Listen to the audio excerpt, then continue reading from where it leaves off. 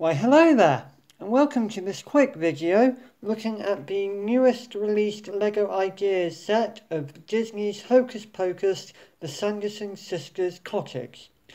This is going to be released on the 4th of July and will be selling for £199.99 in the UK. This set is another 18 plus set, will have 2,316 pieces, has 6 minifigures, and is 27 centimeters high, 26 centimeters wide, and 24 centimeters deep.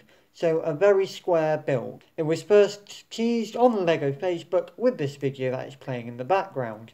So without further ado, let's get into it.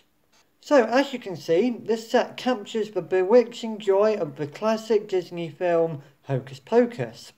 The cottage can be opened in multiple ways for easy viewing of interior details, including the museum gift shop, cauldron with a LEGO light brick to illuminate the fire underneath, book of spells, and the witch's bat-infested bedroom.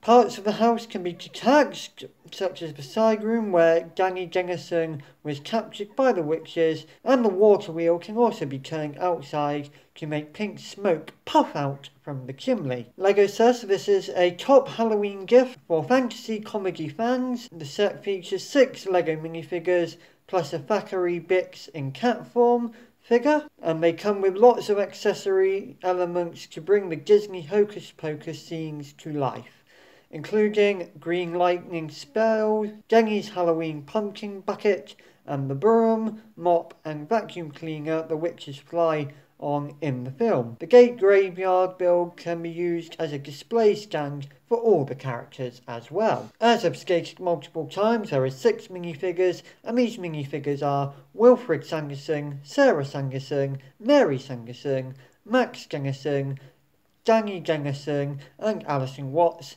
and Thackery Binx in cat form. The roof of the build can be folded up to view the witch's bedroom with a triple bed, hanging cages, and bat and spiderweb elements.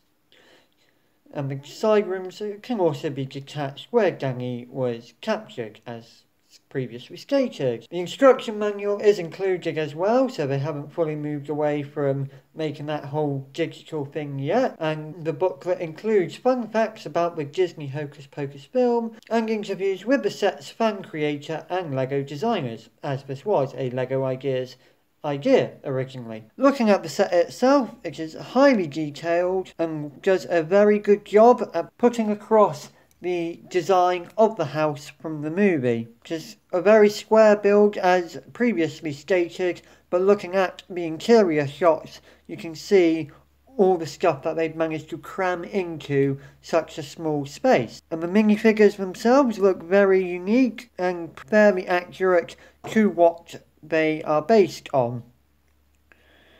There is some reused elements in the minifigures, such as Ginny's hair that I can see, but there is also a nicely moulded hat piece as well, which I can also see. So yeah, that is pretty much all I have to really say on this set.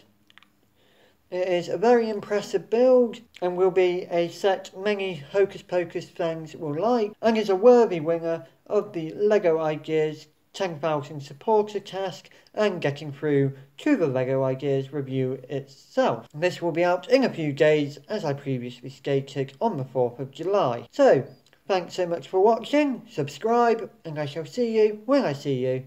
Goodbye.